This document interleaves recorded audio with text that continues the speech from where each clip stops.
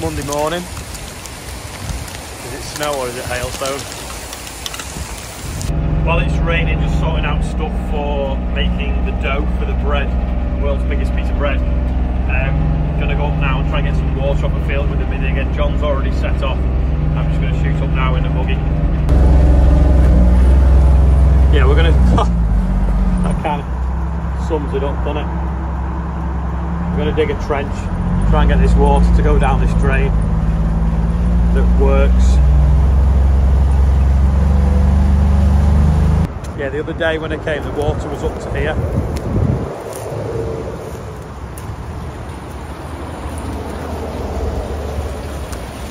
Yeah, it's still flowing. See the roots in it.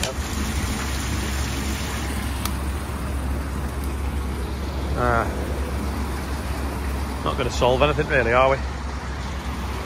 I thought that water was still up here, so I was going to move them nettles out the way so it could come straight across in. Still some water flowing here. So this drain here is bubbling up because it can't get underneath the road. So it's coming up here, flowing down there, getting in another drain there, then flowing backwards to that manhole. So what we'll do is we'll score a trench across. So rather than it going all the way up to where the digger's parked, it just goes straight down there. We've had some horrendous rain in the last sort of hour. But blue skies now, and there's quite a wind. Not so much by the trees, but in the field there is. So hopefully the wind will dry stuff out. John's here now with the digger anyway. If we get rid of this bit of a hump here, the water can find its way into there easier. But instead of going all the way down to the bottom and flowing around in a circle. Don't want these branches going down the drain. That's a tree root, that one now.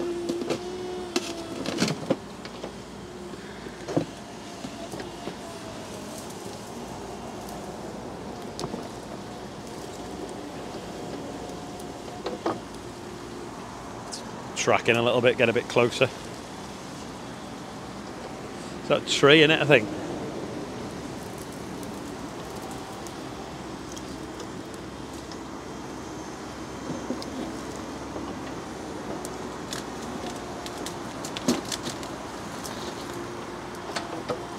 It's peeling off the bark.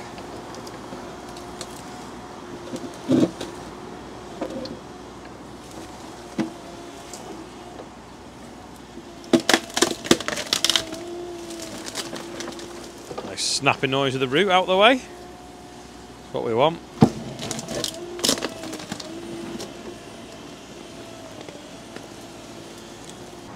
See this here bubbling up as well. It's because all the water's coming this way, but just can't get that way because the drains are blocked with the tree roots. There's only one we think working. Looks like there's some in here as well bubbling. Now we've moved the soil. Unless it's just oozing out of that stone that was an old track. Just go that way another foot. This way? Yeah.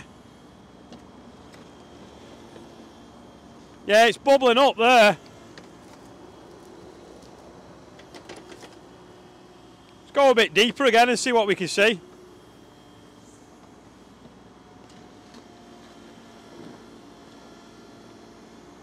Yeah, I bet you that's an old drain there.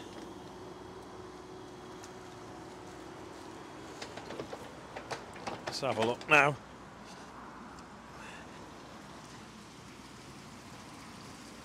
Don't know which way it could be coming into there though. Well, I suppose it's not, that's why it's bubbling, isn't it? Anyway, we'll dig a trench here. Now that's definitely bubbling there, so the next scoop we'll probably see again.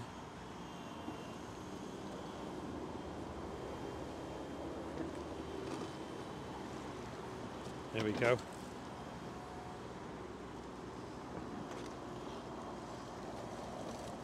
Proper bubbling up that.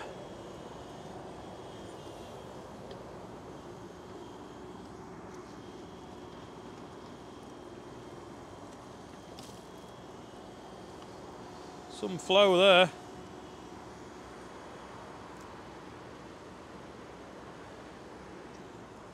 It's quite satisfying that now.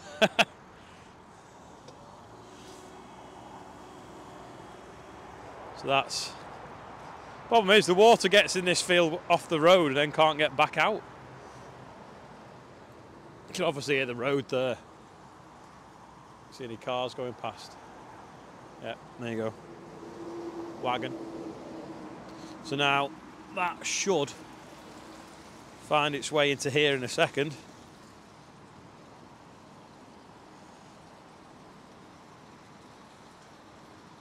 This was underwater last week when we were looking. I'll just fill up now over the top. There we go.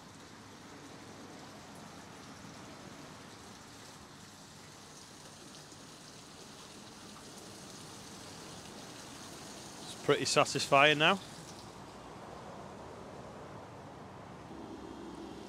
The annoying thing is the soil's nearly dry underneath in places. It's just so compact at the top from the weight of the water.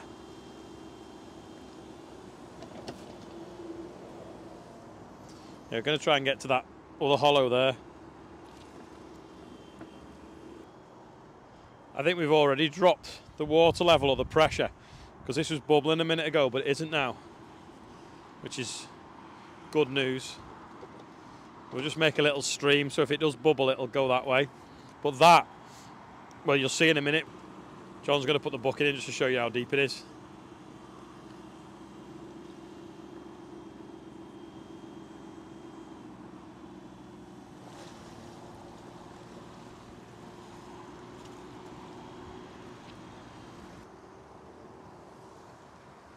We've got some flow there now.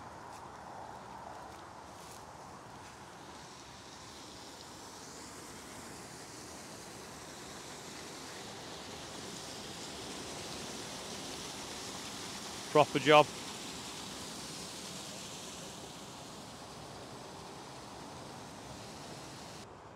Pretty much got rid of this flood now. Need to sort that one, but that one was being caused by this running down. We're going to go to where them bushes are there, see if we can stop it coming up there, because it sort of bubbles out there sometimes as well.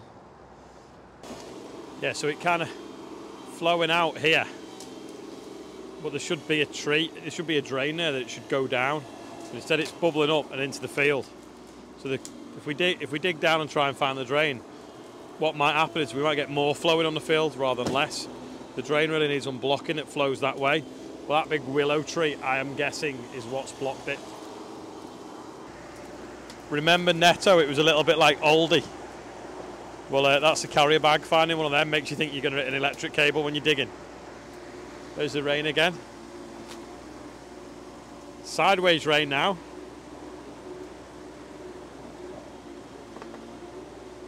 Right, there's the road. We think there's a drain runs all the way along here. That big tree blocked it. So the water bubbles up, comes into the field, overloads the field drainage, and any field drainage that come this way can't go through. So we don't know where to dig the other side, try and find it. Hopefully it might be a bit clearer. And then dig a horseshoe round so that the water can bubble up here, come round and loop, and then back down the drain again. But the drain also has the roots sticking out of it at that far end into the manhole. That's the problem. We're just trying to find a stone, but can you see all the roots? Because there's obviously a French drain along there. So we thought if we dig down and find the gravel for it, but you can just see huge tree roots just obviously tapping into it.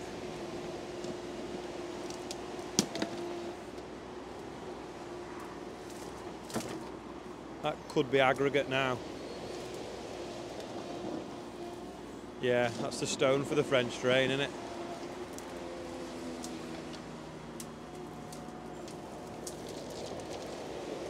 We've let some water go now from the embankment into where we've exposed the stone. I might throw some dye in it and see if it's turning up in the manhole or not. We'll drop some of this in now.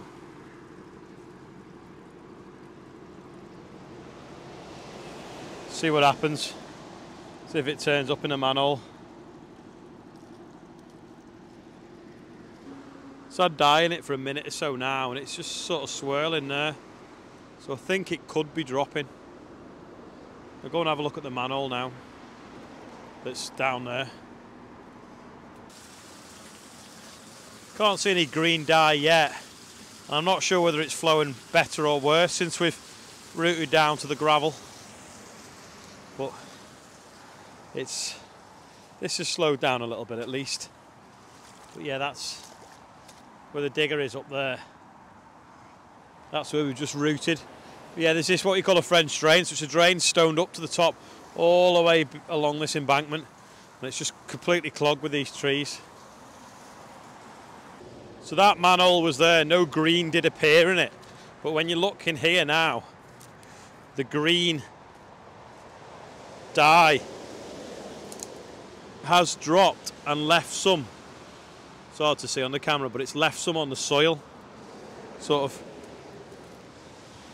through there. So that's green dye on the soil. So that tells me that that's now soaking through that gravel.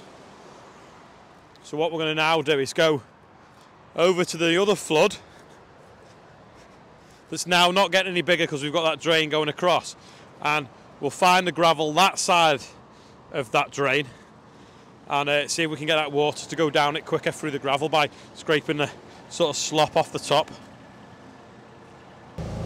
More importantly though, Morgan has arrived with dinner.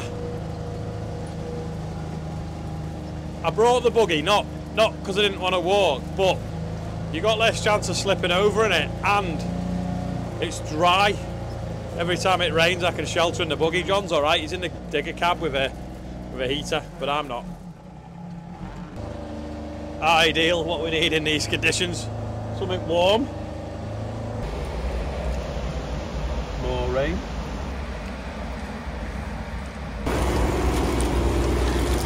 This is proving a bit more difficult to find the aggregate because we're digging in a foot of water.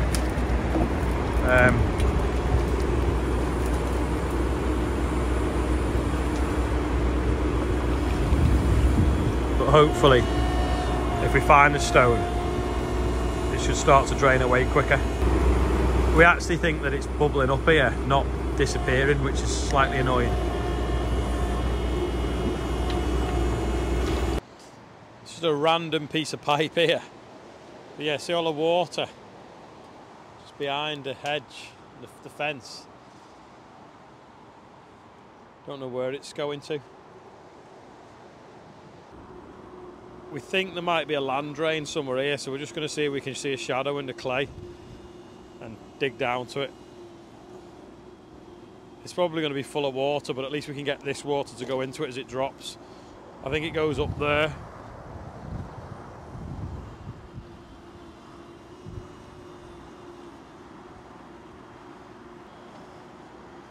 Pretty dry under there, isn't it? Just the surface water's compacted and it can't get away. We scrape the topsoil and go in layers, we might see a stripe where the draining machine's been through in the past. We're looking for a drain going that way, but it looks like we found one going this way. There's definitely a shadow there. See the two lines? The only shadow you can actually see is me at the moment, but trust me, there's definitely something there. We're now sort of 6 inches down, there's still a line here. Still a stripe.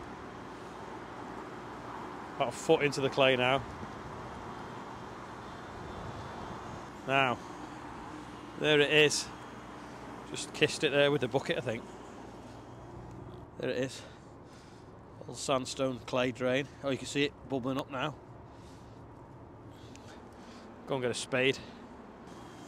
Yeah, we found that, but really there's one going this way we want to find, so we'll keep digging that way now. If we find that one and it's deeper than that, we could trace that back underneath that hollow and stone it up. Yeah, I've just realised we started going that way when we couldn't find it that way, but maybe when we put it in, we went parallel with the fence line, not the way it's drilled. Remember doing it years ago? I don't think we had the Shelton drainer then. I think we had a little old one. They only went about 900 deep. So we'll keep going that way, chase that shadow that we can see there, Let's see if we can find one coming this way. It's going to end up like the Suez Canal. That's that drain we found. That's the shadow all the way. Can you see it? There. We're just going to keep going until we find this drain we put in. You can see how archaeologists get excited when you can see shadows in soil. Because obviously, like, this is what, I don't know, 200 years old, 100 years when that Victorian drain was put in. But sometimes they find stuff from like Romans, don't they? Right, we think we may have found it because we've got water sort of oozing up around here somewhere, and the soil looks like it's been disturbed.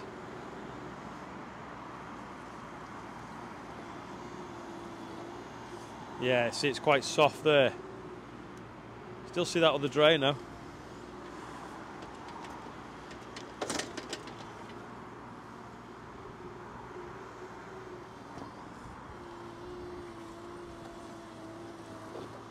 Yeah, that's well soggy, that clay there.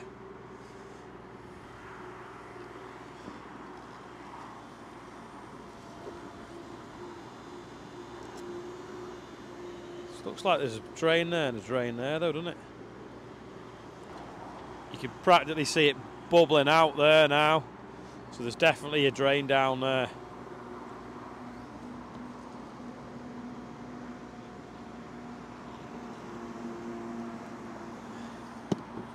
So we'll try and expose it, see what it fills up to. Hopefully it'll fill up level lower than this water table on the surface.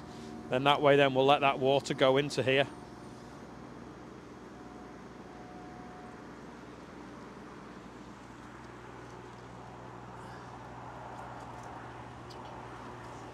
Yeah, it's fair bubbling that now.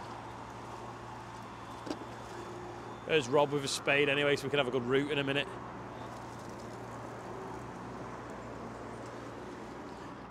Yeah, we had to dig about 15 metres maybe. So that's bubbling up there. So we'll see what level it rises to, and hopefully it'll rise but no higher than the outside. And then if that's the case, we'll let the outside go in here. Just dug down with a spade. I took one of these pipes out. You can see how they're not flowing. Just completely silted up. That should be hollow in the middle. See? Oh, that's just silt. Amazing though, the water's still finding its way along it though. Like following along the clay rather than through it. So we'll put it back in. It's not that it works like. They must have had some like good narrow spades like that, Rob, and then they've dug a trench, I don't know, what is it? 2-3 foot deep, dead smooth, across the field every about 7 yards or 6 metres maybe in metric. See how they're only like a foot long as well, so you just the labouring putting all them down and making them, and I've just cracked my nail down to the pink bit, which is a bit annoying. Broken nail. Broken nail, oh no. Quick, Rob, get your spotter jotter out and write that one down. Can't even hear you. 6606. Write it in your spotter jotter. Can't hear. Write it in your spotter jotter. Right, I'm in the manhole now. Let's see what we can see. Need a torch. Water there coming.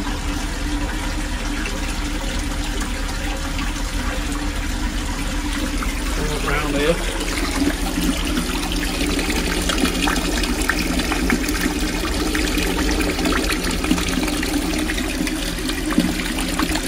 Can't get back out them roots.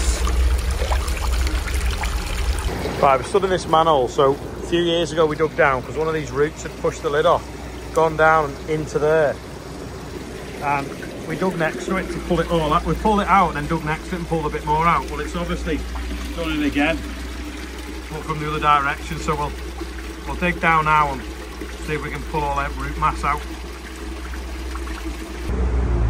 We We've dug down here to expose the French drain. Look at all the tree roots. It's like a beard into the drain. And then they're finding their way into the pipes and blocking it. Look at the roots in that. You see it's totally blocked. Chop it off with a digger and replace it. Bubbling out there now.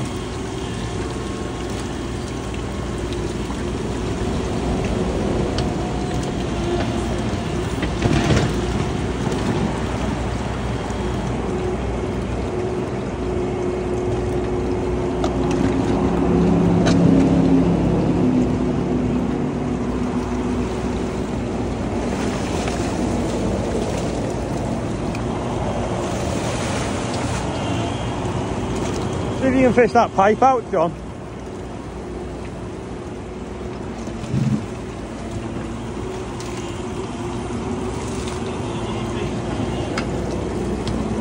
Well, that's where it's bubbling out. It's that corner really you could do with clearing.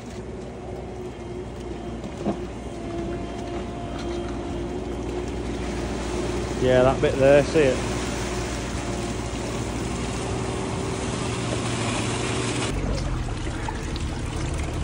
That's what's not helping.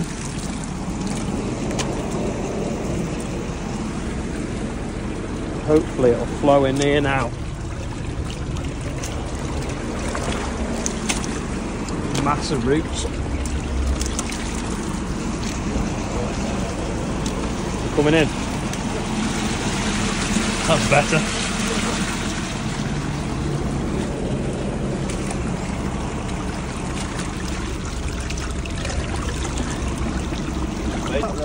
Look at that now, straight out.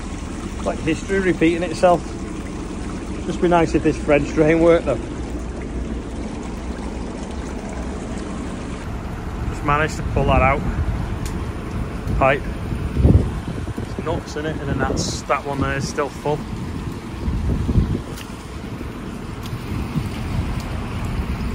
Like a dead snake. Now we've unblocked this drain there and it's got it going into the manhole. This has started to drop where it's been bubbling up. We still not solved the problem when it rains heavy. The road drains get overwhelmed because they're blocked and flood the field. But at least now when it stops raining, the field can now drain back underneath the motorway. John's now, the hole we dug before that was just holding its own, he's now let the water away to that because the whole system's dropping now because this drain goes that way and then that way. So hopefully tomorrow that flood would have gone as well as this one that's gone today. We've now sort of got blue skies after all that heavy rain before. But yeah, that's barrelling across there. Heading back and I'm just looking at this Skyfall wheat. It's starting to nearly fill across the rows now, which is good. Hopefully it'll just keep growing. Still a few puddles in it though. John's just going to get the pan mixer on because we're going to have a look how much angle we can tip it to know whether we can mix the dough with it. So we're going to get the pallet forks and stick it on and we'll see what it'll do. Right, we've put this on now, but we think it might start to swing away before we get it past horizontal. So the pallet forks will come away from the frame. Right, so they're not coming away at all really.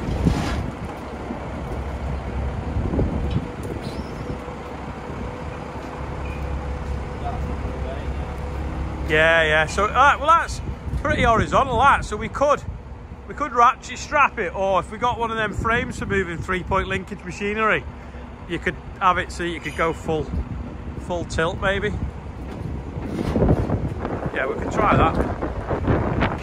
Today's birthday bumper is probably one of the biggest we've ever seen. 16 names on it, but it means it's gone up by £225 since yesterday.